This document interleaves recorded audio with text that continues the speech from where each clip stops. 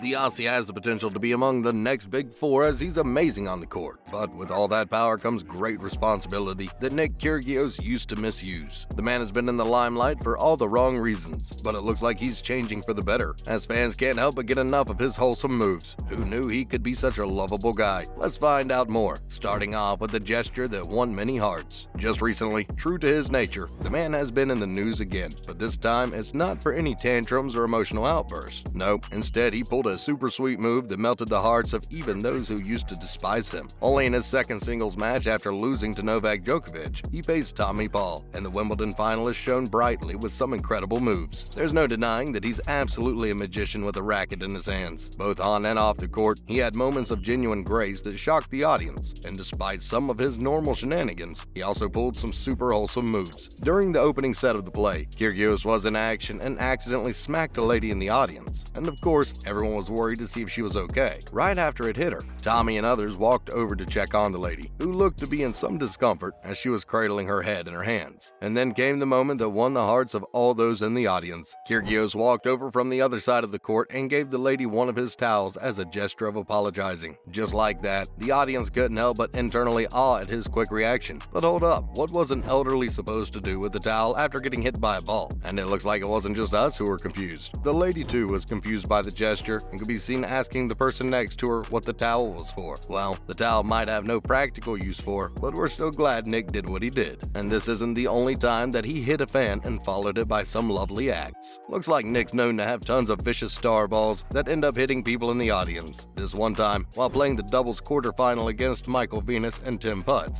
Kokonakis served, and while it was dead, instinctively, Kyrgios struck the ball and sent it into the audience right in the face of a young fan. He instantly noticed what had happened and raised one of his hands to apologize to the kid, and as the young fan cried and reacted, we could see the duo feeling guilty. Obviously, with the kid kinda injured, the match was brought to a halt for a couple of seconds. Kyrgios also noticed the result of his shot and instantly ran to his bag. While it must have felt like a mean move to others that the man chose to freshen up right after hitting a kid, even unknowingly, it looks like he had other things in mind. He went to his bag and took out a racket, which he then gifted to the boy. In that instant, all we could be, the crowd rooting for Kyrgios, was his. And he probably felt pretty bad about the shot till the end, because once the match ended, he found the kid again and signed his racket for him. And just like that, he managed to turn the frown upside down. Pretty cute, right? Also, this one time he asked a fan where to serve. The Aussie is often in the news, but it looks like the media only wants to show you his worst moments. Because why does no one talk about the time he asked a fan where he should serve? Here's how it went down. Bringing his true showman spirit to the match when playing the Washington ATP right on the match point, he talked to two fans in the front row and asked them to do his service. At that point, Nick was leading 40-0 in the match, so it was a pretty crucial stage for him. Once he was done consulting the two, he served.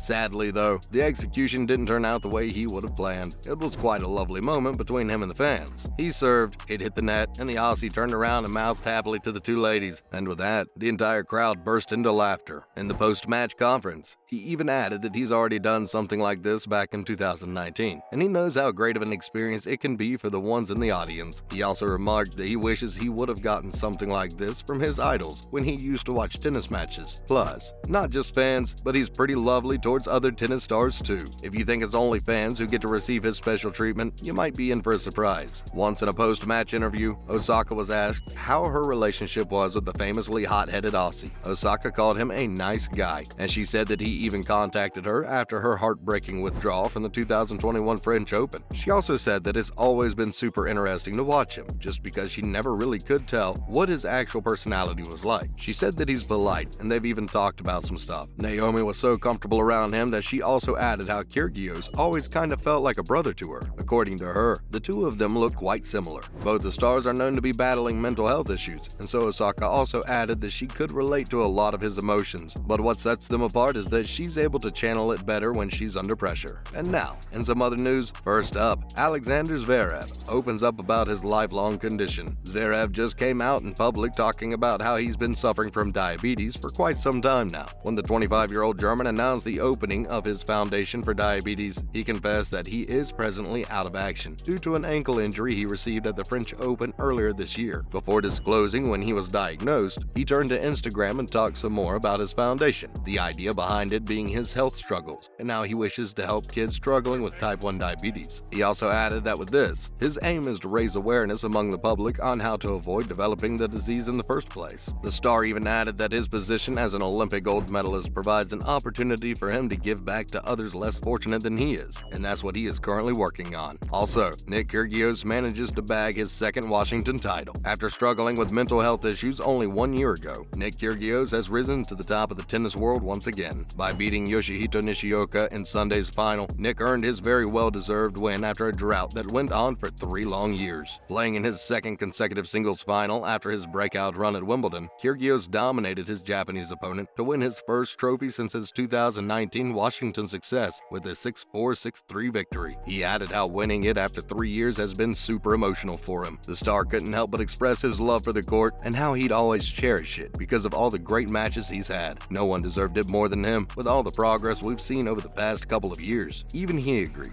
how he'd had an amazing transformation just in the span of a year. We can't wait to see what he has in store for us in the US Open. Finally, Belarusian Victoria Azarenka forced to withdraw. It looks like Djokovic isn't the only one struggling to enter tournaments. Azarenka's pretty much in the same boat as the Wimbledon winner, as she is also forced to withdraw from the National Bank Open to be held in Toronto. This was after her visa application got denied. She explained on Twitter, she said, "I wanted to inform you that, unfortunately, I have to withdraw from the tournament in Toronto due to my visa not being approved. It's truly disappointing. It's very sad to miss one of my favorite tournaments." Tennis Canada officials also said that they had worked hard on the applications with Vika and her team, and had done all they could do to assist, but the processing timeframe had proven too difficult. They finally ended it by saying that they hoped they could see her play next year in Canada. As of right now, she's ranked 20th in the rankings. The Belarusian star has been on a roll as she got to the quarterfinals of the City Open, where she lost to Wang Jiu. Missing out on the Toronto tournament is obviously a setback for her, career-wise, but we hope she'll come back stronger. That's a wrap for this video. What do you think about Kyrgios turning over a new leaf with these super wholesome moments? Let us know in the comments below. Make sure to give this video a thumbs up and subscribe to our channel for more videos like this. See you in the next one.